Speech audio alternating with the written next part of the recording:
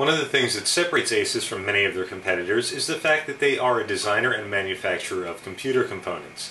They are not simply a reseller of reference boards. The ASUS HD6870 DirectCU is a proprietary design. It is not a reference board, has its own cooling system. We do see some claims on the box for better cooling up to 20% and better performance up to 15%, as well as super alloy power providing longer lasting components. These are clearly evident on the circuit board itself and under the shroud.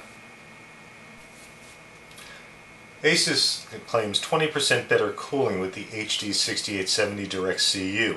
The reason for that would be the shroud itself as well as the cooling system. The DirectCU shroud is a very simple design, but a very effective design. You can see the shroud is only a half shroud. It doesn't completely cover everything on the circuit board like a reference design does.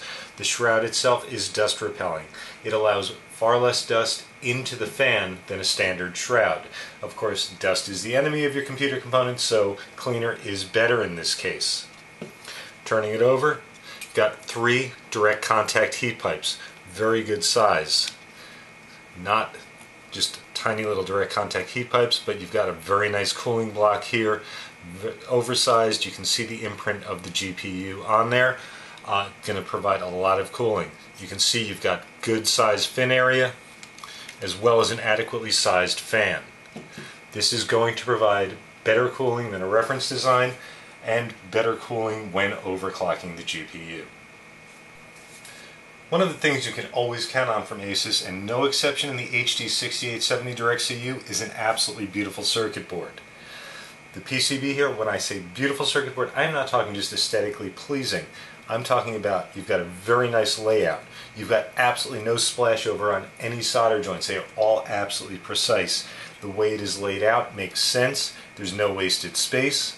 It's just really something that looks like it would be out of a science fiction movie. Just the precision of their circuit boards is absolutely beautiful.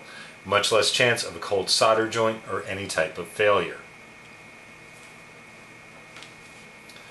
On the back of the printed circuit board, you find a metal finned plate. Looking at it, you're probably going to think it's for heat dissipation. Well, it's going to dissipate some heat, which is why it's finned. But more importantly, it is reinforcement for the printed circuit board itself. As you can see, this isn't going to bend. When you've got a longer printed circuit board hanging in there with that cooling hanging off, in most of your video cards you're going to see flex in the board. ASUS has provided reinforcement. There is absolutely no flex to the HD6870 DirectCU. ASUS uses super alloy components on their circuit board for the 6870. They're clearly visible with the super alloy logo on top. You've got super alloy MOSFETs, which lie under this heatsink. You've got super alloy chokes. You've got super alloy capacitors all throughout. Super alloy being a highly conductive, highly magnetic material, which also dissipates heat more quickly than the standard choke capacitor material used. This is going to add up to cooler temperatures and higher performance. The HD6870 DirectCU. Beautiful printed circuit board. Highest quality components on the circuit board featuring super alloy and an advanced cooling system. Keeps CPU cooler even in high overclock conditions.